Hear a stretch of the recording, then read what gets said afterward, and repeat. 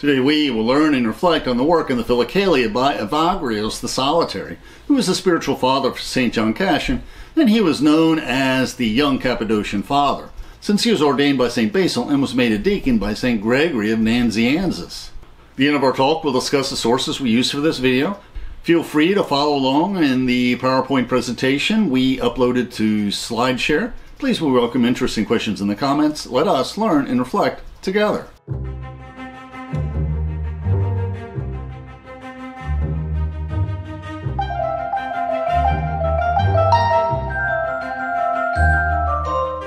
The Eastern Church Fathers value tradition over novelty, and many of the works of the Philokalia borrow from the early works of Evagrios the Solitary.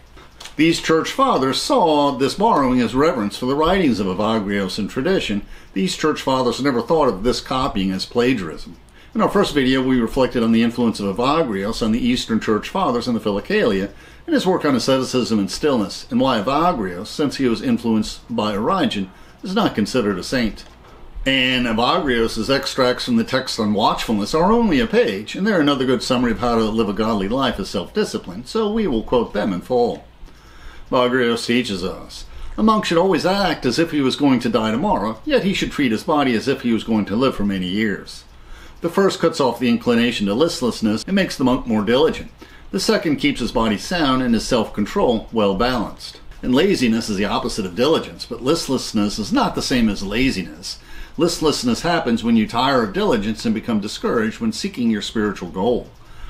Listlessness is like the young wife who gives up on her marriage and tunes out her husband. Theirs will be a marriage of misery if not divorce.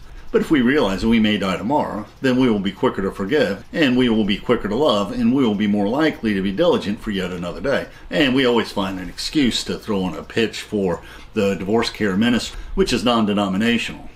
And Evagrios teaches us, he who attains spiritual knowledge and has enjoyed the delight that comes from it will no longer succumb to the demon of self-esteem, even when he offers him all the delights of the world. For what could the demon promise him that is greater than spiritual contemplation? And we should pray for all of our priests and pastors. For every Sunday they lead the service. They preach to all of us how we should live our lives and how easy it is for them to succumb to the demon of self-esteem, which is why we're showing the icon here of the Ladder of Divine Ascent. If you look at the icon, the demons are pulling both ordinary believers and priests off the Ladder of Divine Ascent to Jesus. So how easy it is for any of us who are in positions of authority, whether we're generals in charge of tens of thousands of troops, or managers in charge of many offices, or even grade school teachers in charge of a class of 5-year-olds, or fathers and mothers. But if we pray and read spiritual writings, so our knowledge changes both our thoughts and our hearts, warming and delighting our soul, perhaps then we can guard against the demon of self-esteem. And Evagrios continues, we should examine the ways of the monks who have preceded us and achieve our purpose by following their example. One of their many counsels is that a frugal and balanced diet, accompanied by the presence of love, quickly brings a monk into the harbor of dispassion. Once I visited St. Makarios at noon, and burning with intense thirst, I asked for a drink of water. But he said, be satisfied with the shade, for at this moment there are many travelers who lack even that. Whatever our struggles, whatever our sufferings, there are those who struggle more, who suffer more.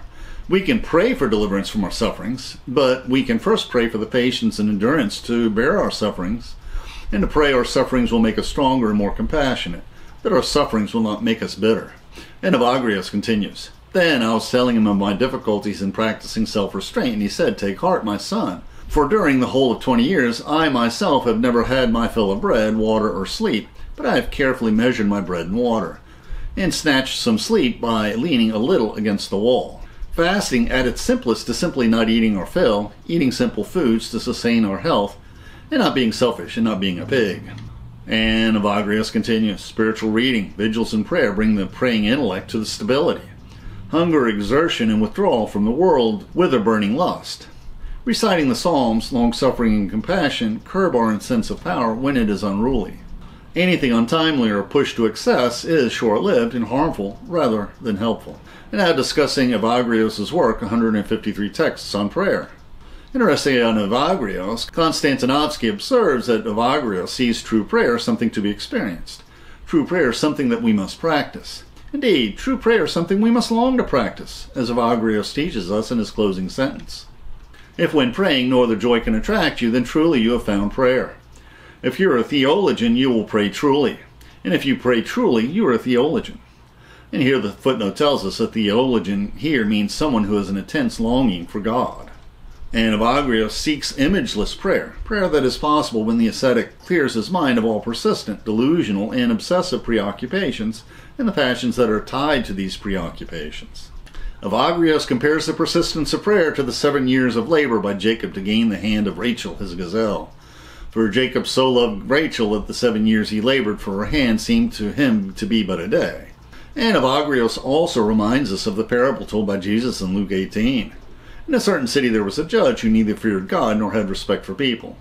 In that city there was a widow who kept coming to him and saying, "Grant me justice against my opponent."